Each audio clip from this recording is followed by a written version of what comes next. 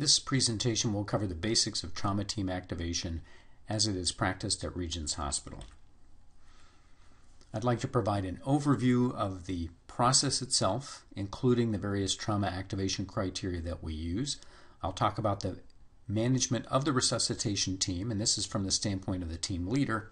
And then finally, I'll talk about some general management issues that do pop up on a fairly regular basis during trauma team activations.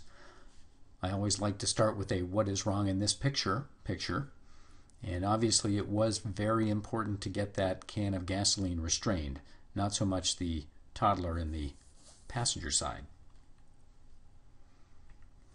So why do we have a resuscitation team? There are several things at play here. First of all, obviously it's for the patient, and it does provide very rapid, comprehensive, and hopefully thorough patient care. It also utilizes a multidisciplinary approach, since we have emergency medicine physicians, surgeons, and trainees for both of those disciplines who are involved in the process. It's also an educational process, and that's why we choose to do as many as we do, about 800 per year. And it does provide good education on the basics of resuscitation and a lot of the topics that come up during trauma team activations.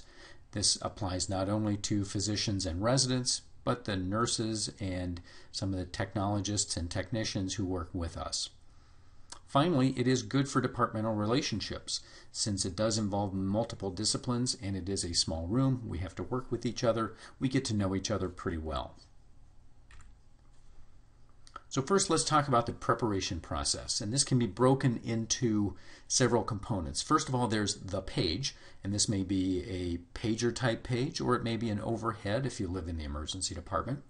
The next step is to assess the personnel that is available to you, preparing that team, and then finally getting the area around you, which is basically the trauma team, the trauma bay, ready for the resuscitation. So let's look at the page. It basically is a collection of patient information. It contains things like time to arrival. Now, there are certain vagaries about this. First of all, the Regions Direct is not to call a trauma team activation with anything more than about 10 minutes, because the rule is that if you receive a page, you must immediately proceed to the emergency department. These estimates are not necessarily reliable, and traffic may be slow, traffic may be faster than expected, and so the patient may be there sooner than you expect. So we want people there right away, but we also don't want to see things like patient will arrive in 45 minutes, because nobody has time to go down and hang around for 45 minutes. It will give an indication of the patient age. This is important because if it is less than 16, they are automatically a pediatric patient, and things change a little bit. It will attempt to describe some of the mechanism of injury and some potential scene data, scene vital signs, if they are available. Now, if it hasn't already been done, trauma team activation criteria can be applied at this point to figure out, is this actually supposed to be a trauma team activation? And in some cases, if it is going to be a TTA, some pre-notification of key people might be in order. A trauma surgeon, especially if it is something that looks like might require rapid operation, just to make sure that they're not doing a case where they might be delayed in getting down to the emergency department. Occasionally there is the temptation to call other specialists. Probably one of the most common ones would be OB. This is generally a bad idea because these specialists really don't know what to do in the resuscitation room, and they tend to get in our way, and our job is to save the patient's life first before we get them into the room so they can try to figure out things that are pertinent to their own discipline. So let me go over the trauma team activation criteria. We do not have a lot. We have a group of physiologic criteria: no vital signs, can't breathe, hypotensive, hypothermic, or impaired from a brain standpoint.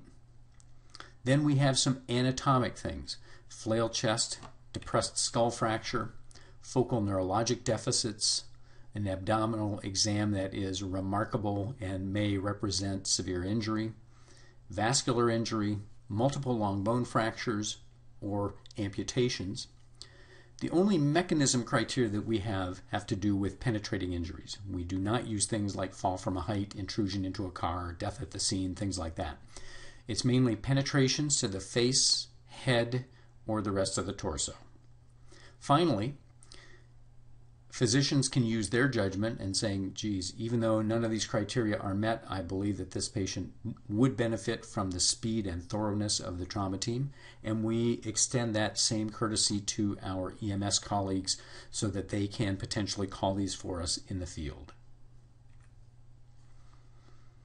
Now, let's talk about the pagers. First of all, for people who live outside of the emergency department, they will be carrying a pager. And each of the positions on the team will have a person that owns a pager. Sometimes those people are in the emergency department. They'll get an overhead page so they will know when to report. If you have a pager, whoever holds that pager must go to the trauma team activation immediately. This is significant to surgical residents who may be in the operating room doing a case, because if they are going to be doing an operative case, then they need to hand that pager off to somebody with a reasonable skill set at the same level. Now, I talked about the estimated time and the fact that if it is a pediatric trauma activation, less than 16 years of age, the pediatric intensivists who stay in-house 24/7 will show up at the resuscitation as well. Now, let's assess the personnel. That's the next thing that needs to be done. And these things are done by primarily the team leaders. So first of all, you need to look at physician staffing and experience. Is the surgeon available? Are they stuck in an OR case? Will they need to call in their backup? Do the emergency medicine physicians have other med-stab cases going on that may thin out their ranks? If so, what are the available resources? Are there EM physicians from other pods that can come in? Are there other surgeons in the house that can come down? Where are they going to come from? How many do you need? And what experience levels? This is something where flexibility and creativity is needed so you can get the right people down there. This is particularly pertinent in cases where there are multiple casualties. You may run into the same issues with nursing staffing, and the charge nurse and the ED will help with this. They are part of the team, although they hang out outside of the room. There is a specific trauma nurse group that are the only ones that participate in these, and they are available around the clock, and they are quite aware of other available resources, other nurses who may be working in other parts of the emergency department. So next, let's prepare the team. First of all, everybody needs to sign in. They need to get dressed. It is very important to have your universal precautions or personal protective gear on before you even go into the room. Everybody should have their name tags on so we know who they are despite the fact that their face is covered. Team leader needs to identify themselves and ideally will brief the team, giving them just the basic information about what needs to happen. If there's some kind of pre-notification that's needed, for example, CT scan to make sure they're available, specific specialists that may be required during the resuscitation, or the operating room, especially if it's expected to be a very rapid transit to the OR, the charge nurse needs to know. Normally, the trauma staff will take care of this function, but if multiple people think of it, that's ideal. It leaves less opportunity for it to get forgotten. And finally, what the team leader should do is review the tasks that will be necessary in this resuscitation based on the information available on the patient. Typically, it will follow our usual sequence, but every once in a while, you will have, say, a proximal amputation, and it may require us to check bleeding, cover the area up, wrap it before the rest of the resuscitation proceeds. Now, let's prepare the area, and I just separate this into lights, camera, and action because it's easy to remember.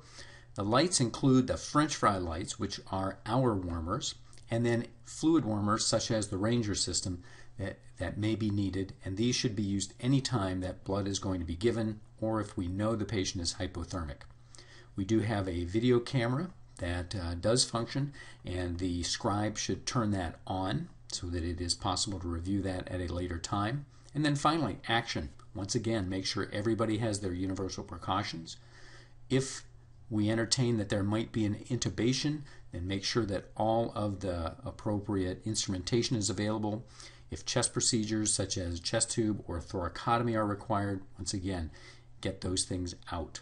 And then finally, medications will probably be necessary, either for intubation or for control of pain and sedation management. Now, the resuscitation itself can be broken down into 4 steps. First of all, there are the major tasks, the major decisions that need to be made. One key thing is, does the patient need to be in the operating room? That needs to be decided quickly. And then finally, the overall evaluation and treatment algorithm based on the injuries found in this patient. So, first of all, let's do this. We'll look at the map. We'll see where people stand. We'll talk about what we do next, which is identify immediately life-threatening injuries and treat them immediately. Once those are taken care of, then we can look at other life-threatening injuries that may take a little bit longer, treat them as soon as practical, figure out whether this patient needs to be in the operating room, and if so, make sure that the operating room is aware of this.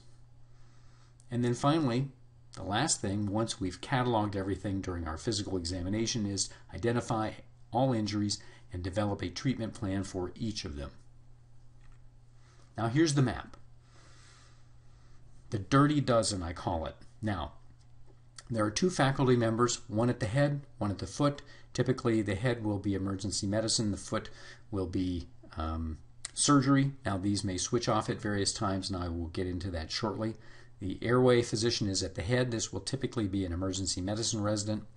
There will be 2 residents at mid-levels on either side of the patient, a team leader who may be a chief surgical resident or an emergency medicine resident, 2 nurses, one on either side, a scribe down at the foot of the bed, respiratory therapist at the top left corner of the patient, and then finally some people who are kind of hanging out outside the room. You may have a helper or ER tech who can pop in if needed for any tasks, and a charge nurse who is a liaison between what's going on inside the room and what's happening outside of it. Who's on the team?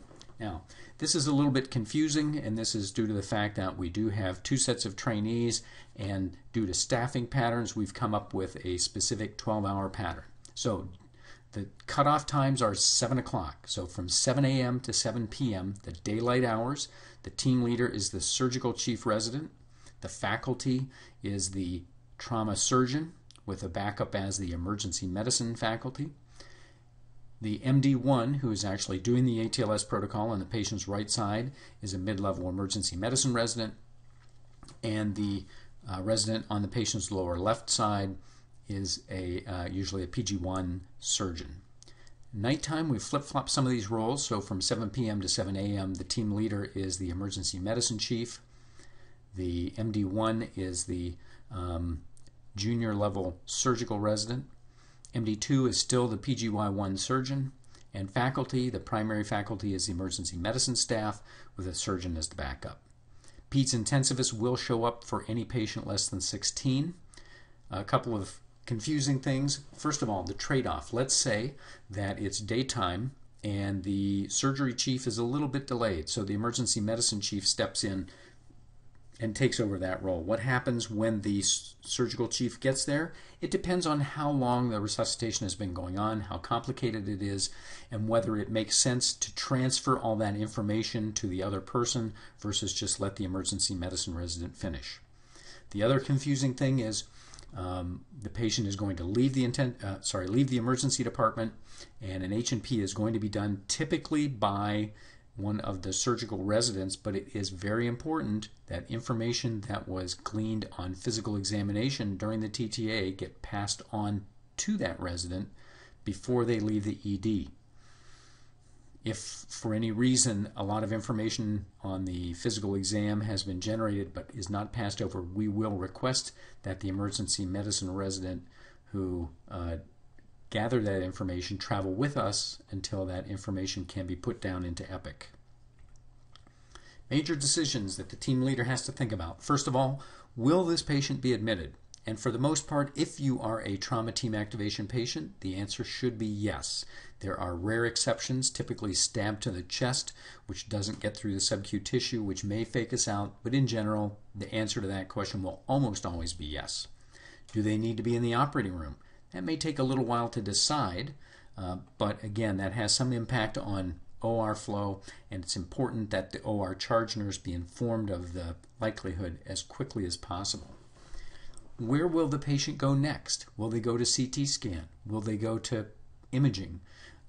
Will they go to angiography? And then finally, where will they end up? Do they need to go to the intensive care unit? Will they end up in the ward? Will they end up in the morgue? So, does the patient need to be in the operating room? Well, first of all, some of them are obvious. If the patient is eviscerated, if they have a major vascular injury, if they have an amputation, partial or complete, they're going to be there sooner rather than later. Sometimes it's not quite so obvious. You'll have a patient who doesn't meet any of those criteria. They're not hypotensive, but they have increased fluid requirements, which should tip you off to the fact that they are losing blood.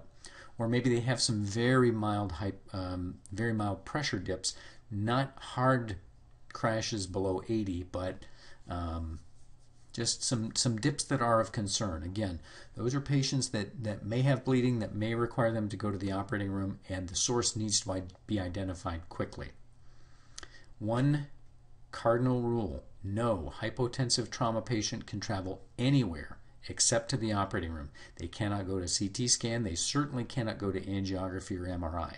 Hypotension keeps you in the resuscitation room until we figure out what body cavity is being bled into, and they need to be then sent to the operating room. Now, there are some patients where things are going along well, and then you get the frightening news that the blood pressure just dropped to 80. Sometimes people will try to say, well, it's a cuff malfunction. The team leader has 90 seconds from that point to figure out, is it real or is it mechanical malfunction? FAST is extremely helpful in sorting that out. If the FAST is not confirmatory, then diagnostic peritoneal lavage can be used, although this is done extremely rarely these days.